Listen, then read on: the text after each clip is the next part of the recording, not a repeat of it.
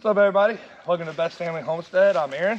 We got Robert from Watch Step over here, and I need a cable to use with a tractor to pull some stuff around. I got a couple specific projects I need a good strong cable for. Luckily, I picked this up, man, ages and ages ago. It's an old bumper off of a duece, and I wanted to try and fix the winch, but the winch was too far gone.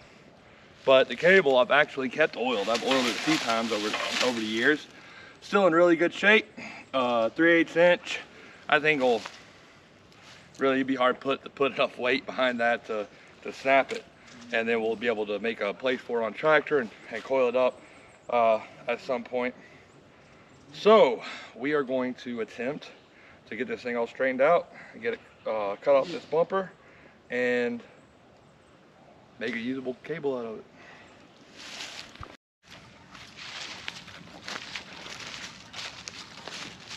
So we may not even have to cut.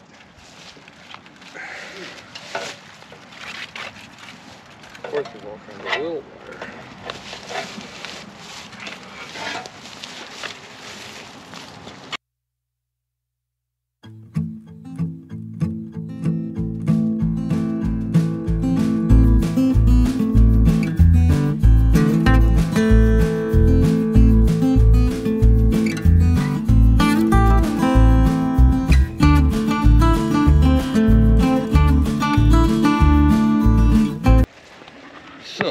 To get a couple cool tools together.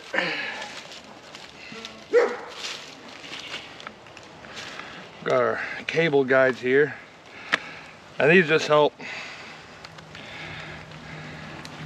when we put our clamps on. Get this thing clamped. Just anytime you're jerking, it's going to guide these or guard these individual strands from getting chafed up and just help the cable last a little bit longer. These things are a real pain in the butt, but all right, so we've got our cable clamps here and our cable guides. Now, I'm not going to worry about trying to get the guide to fit just now. The hardest part, and I don't like having to cut big ends off of my cables, so the hardest part is getting these clamps started. So usually you can just get just a couple started without it giving you too much grief. Once you get just a couple threads hung, there we go. All right, now we can get these things running side by side. And you see, now that you get it a little bit tight, it's going to go a lot easier.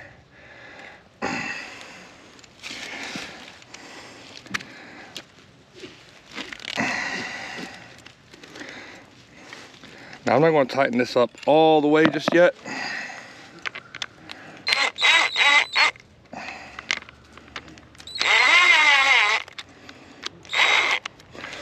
All right, there we go. May have just tightened it a little bit too tight. And now before I loosen that back up, that's kind of a key. Make sure that your end that comes back down, you don't want it twisting around. And anytime you're making a cable, especially if you're going to be putting any kind of weight, for safety and really for safety and just to keep everything from breaking, you've got to run 2 of these. And I like to run opposites.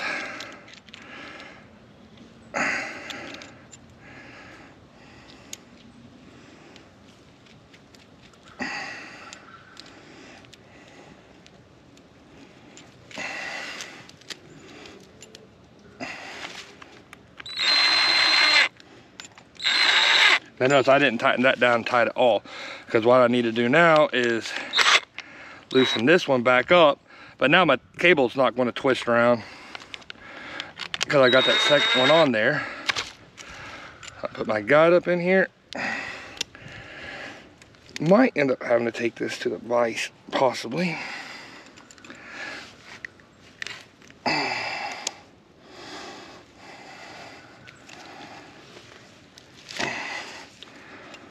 Except my vise is buried under a lot of junk. I think if I tighten this down there, and here we go.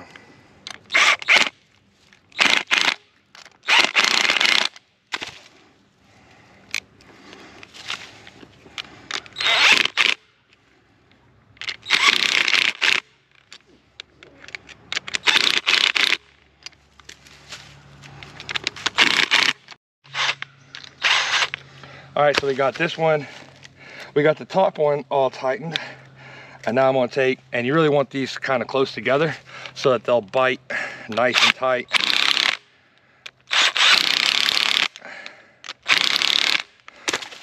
And by them biting down nice and tight right there, there's really not much chance.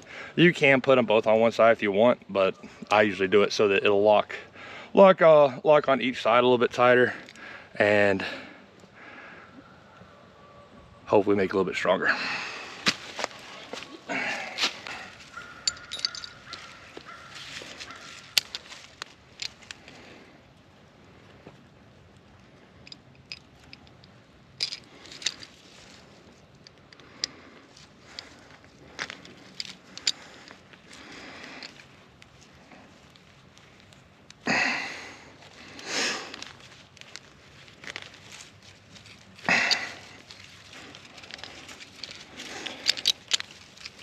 All right, so that'll loosen up as we go, but now I've got this on here. And the reason I like, even though it does make things a little bit tighter, I always like having this because it's going to keep me from wearing out my cable. Otherwise, that's going to be rubbing on that cable all the time. So I just like having that extra little bit of, you know, saving the wear and tear. The other thing I'm going to go grab here in a second is get a better pair of channel locks and tighten this down a little bit so that into shape. Make sure everything goes nice and loose. We'll be good to go. And the first time I hook a load to this, it's going to clamp down and do just like it should. So, any questions? I have no questions. All right. Always wear your gloves when messing with this stuff. Good point. Good point. And I even have one on to hold it. If you'll notice these little wires here, man, if one of these gets frayed, and like, you know, you saw us with our gloves on when we started pulling this back and pulling it straight, and you rub your hand like that, and one of these has broken, it will go up in your hand, and golly. You only do it one time. It hurts. And then you wear gloves every time after that. And it's dull too. It hurts way worse than like a fish hook or anything. Yes. And then inevitably, like, a little piece of it breaks off, and it takes you 2 hours with a pair of needles, or a pair of tweezers and a needle to get that metal splinter out. Nothing worse than a metal splinter. Oh, horrible. There we go. We got us a cable. Now we got some stuff to do to use it.